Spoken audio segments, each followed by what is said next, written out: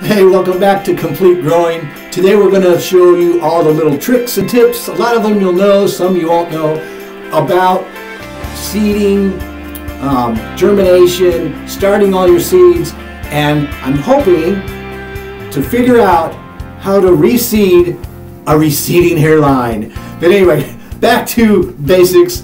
Let's go.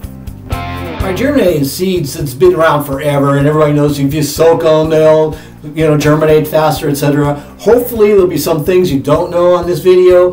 Hey, if there's anything that you have found that works well, let us know in the comment section. Okay, at the end of the video, I am going to show you the secret weapon for the very stubborn seeds that don't like to germinate very well. It takes forever. This actually will break their dormancy, but you're going to have to watch to the end. First up is, what seeds do you want to get? What do you like to eat first, Unless you're going to do it for profit, find out what the market is. There's a lot of great seed companies out there like Gurney's, Baker Creek, Park Seed, Johnny Seeds, Burpee, and not just baby seeds on that one, and more. But eventually you might want to just do your own seeds. Just make sure it's not from a hybrid plant. You never know what you're going to get. All right, some seeds are really easy to get started. Things like lettuces and spinaches and things like that. I mean, they come up in just a couple days and you can't hardly do it wrong. We're going to be using different types of medium and see which ones work the best for which types of seeds. We're going to do a whole experiment on all this. But we're going to show you all the different mediums and also a way to inoculate your seed and have them start faster by using hydrogen peroxide. All right, there's two kinds of hydrogen peroxide. Well, actually, there's only one kind. It's just different concentrations. There's 3% and up to 35%. Now, we use 1.5 teaspoons per cup of water for that 3%.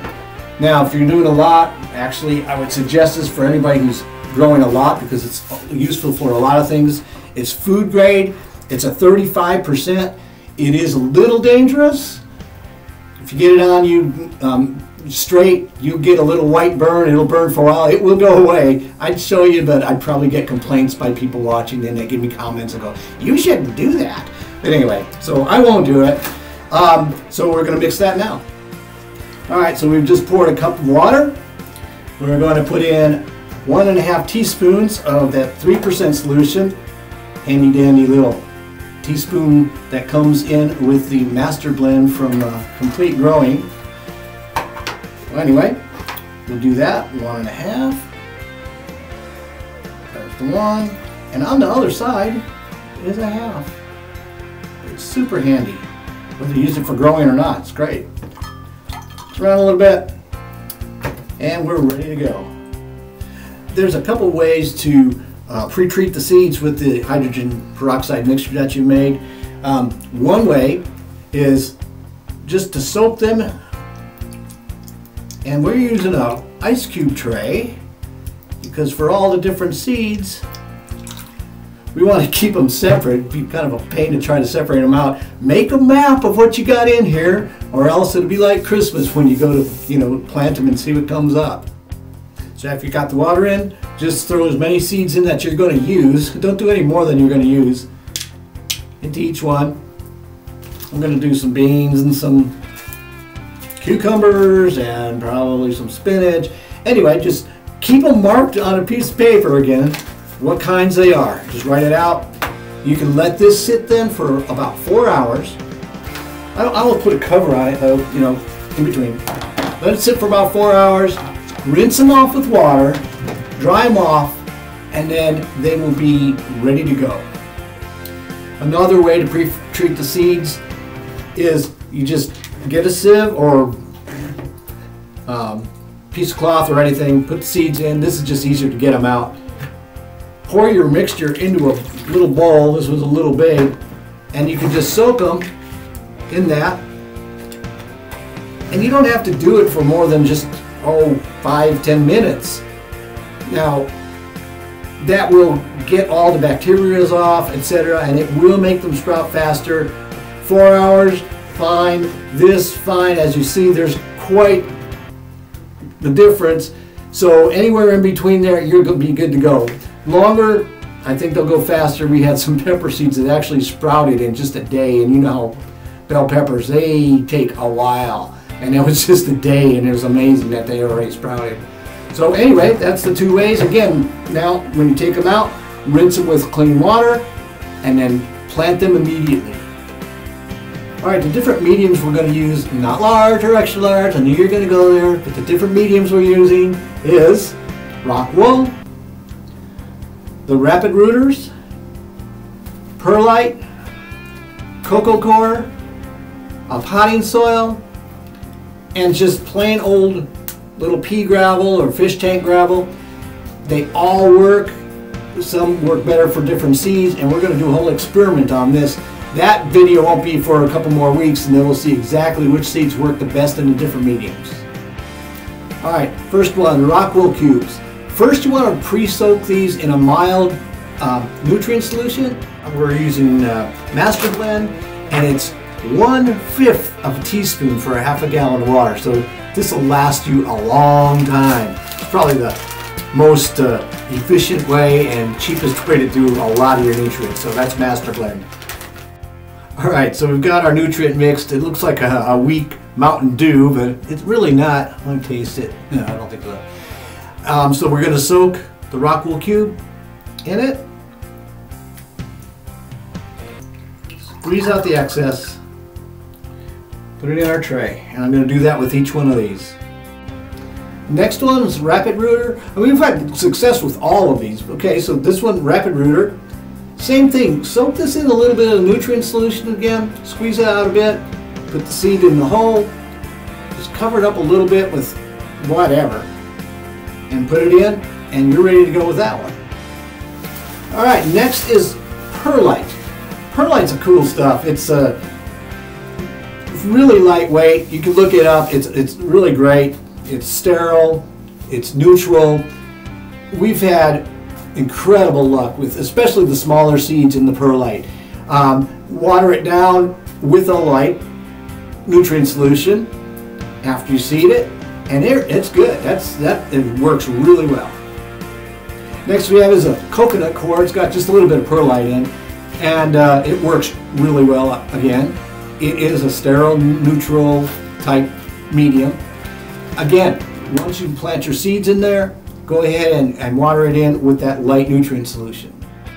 Now if you're using potting soil or soil from the garden or whatever, make sure that you don't bring any diseases, and you can do that by pre-treating it in a hydrogen peroxide solution. We'll cover that in a whole nother video.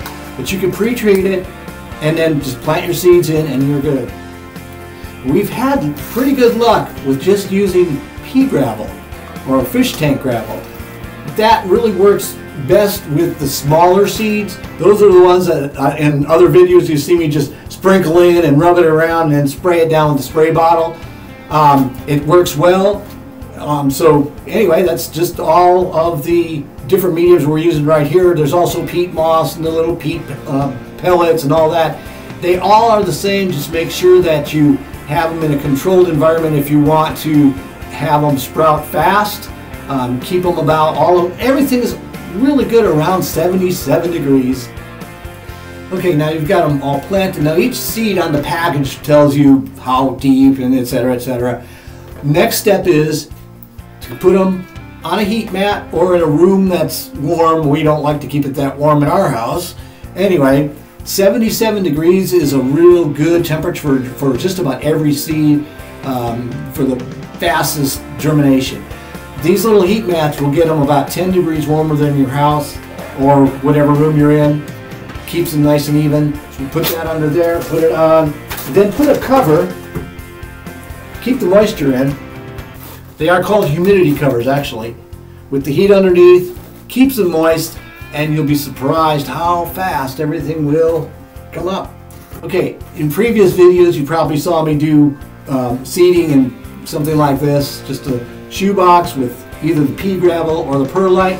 The little seeds are just a pain, and I'm not real patient, so I just grab some seeds, I throw them in here, rub them around a little bit, spray them down with a spray bottle. You can put this on a heat mat. They don't need as much heat as some of the larger seeds, so this one would probably just be fine. things germinate really quick this way. Then you can take them out and transplant them where you need them. Okay, as promised, the secret weapon for those stubborn seeds. So there's certain seeds like papaya we've had a hard time with. Lavender, that's been a tough one. So for lavender seeds, the smaller seeds like that, potassium nitrate, 1/4 teaspoon, and again we can use the teaspoon out of the nutrient pack, 1/4 teaspoon in a cup of water, soaked for about 4 hours.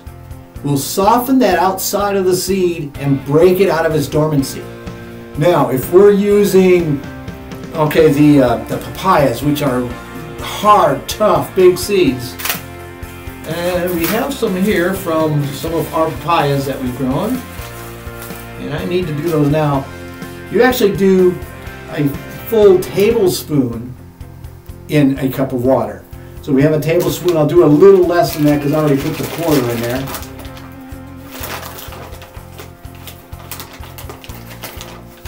And that goes in. Hey, it doubles as a mixing. Okay. So we've got potassium nitrate.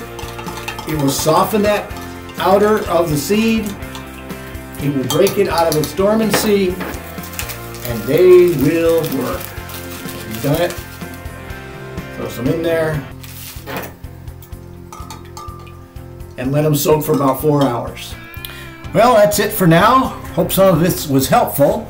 So if you've got any questions or ideas or anything, leave them in our comment section and we will see you soon. At Complete Growing, we keep it simple, we keep it sustainable, we keep it affordable, and most of all, we keep it real.